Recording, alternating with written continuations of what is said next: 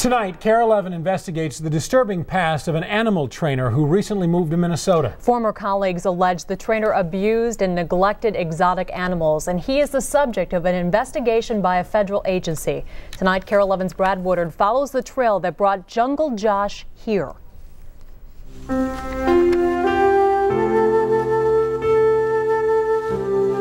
How is it that we can marvel at their dignity in the wild and yet delight in their antics when man's closest relative is placed in unnatural surroundings?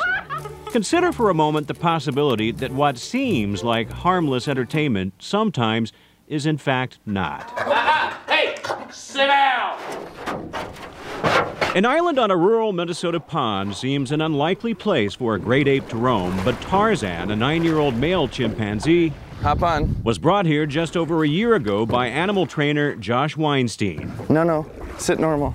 Experts say there's nothing normal about a chimp sitting in a canoe. They can't swim and are deathly afraid of water. Oh, he's pretty much like a son to me. So who is Josh Weinstein?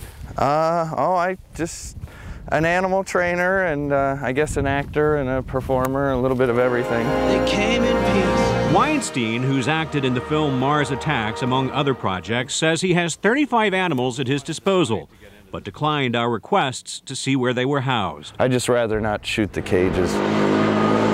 He says he hires them out through his company, Safari Wildlife, to the television and motion picture industry, but that now he's focusing his attention on a new comedy act that he hopes to take to nightclubs. Jungle Josh and the Wild Ones. You paid for the whole seat, but you'll only need the edge. All right, come on, buddy. We invited Jungle Josh and his Wild Ones to our studio for a sampling. The act features a pig, a woodchuck, and a lion. But the star of the show is Tarzan. This is our big break, and you're out here in this cheap, tacky gorilla suit. Although it quickly becomes apparent that star treatment is not the only kind of treatment Tarzan receives. Stand up. Don't start being a turd now. Hey, can we do it right at the first time? It wasn't so much Tarzan's performances that stood out, but what at times led up to them. Hold it up. Hold it. Miss Dolly Parton.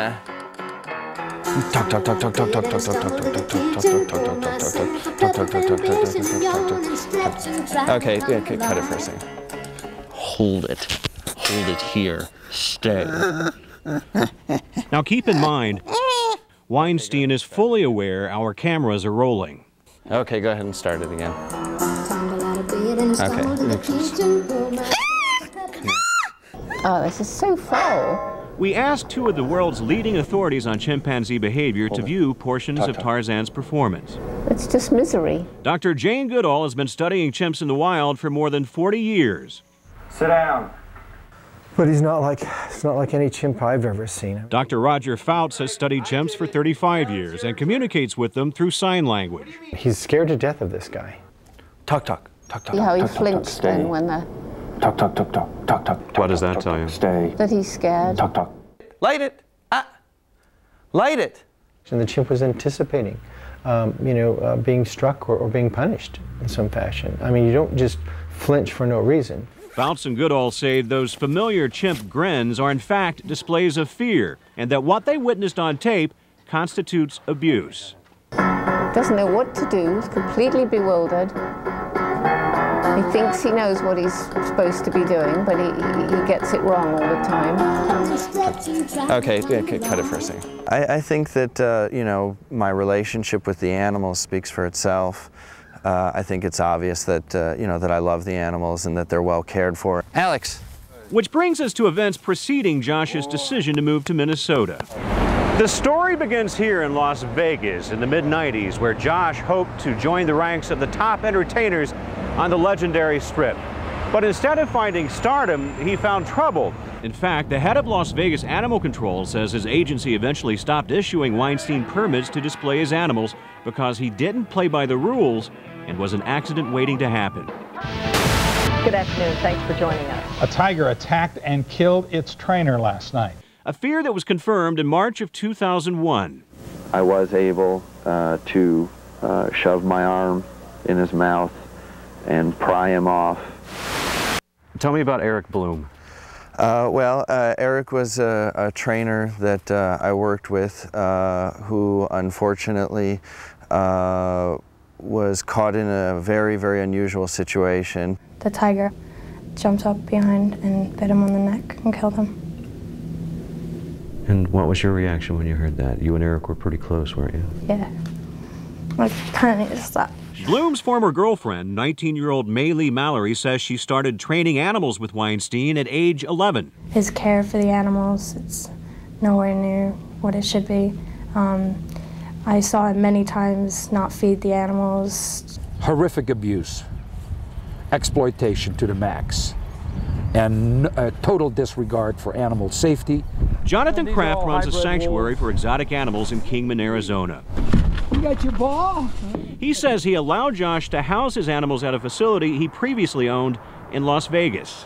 It was perhaps the biggest mistake I ever made. I mean, not feeding animals for 3-4 days at a time, thawing their food out that is frozen in 110-degree temperature that would lay there for 2 and 3 days in the heat, till the flies would no longer sit on it. That's how bad it was. While there are numerous USDA inspection reports citing inadequate conditions at Weinstein's Safari Wildlife Facility, the USDA declined our request for an interview, stating that it has an open investigation into Weinstein for possible violations of the Animal Welfare Act.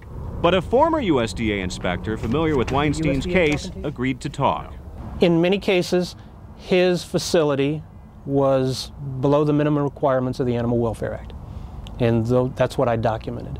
One inspection report also noted that Weinstein had not been approved as having sufficient training or experience to exhibit a chimpanzee in situations involving direct contact with the public. So there's no risk to the audience? I don't believe so. Well, I don't believe so. Obviously nothing in life is risk-free. Hey, little boy. Yeah. I can't play with you right now. Yeah. I saw him beat Tarzan with a fist, with a stick, whatever he had in range. Sarah Roy says she worked for Josh nearly 3 years in Las Vegas. In all that time, I've never seen one animal that he's taken care of the way it should be. As far as Tarzan goes, yeah, I saw him hit him a lot.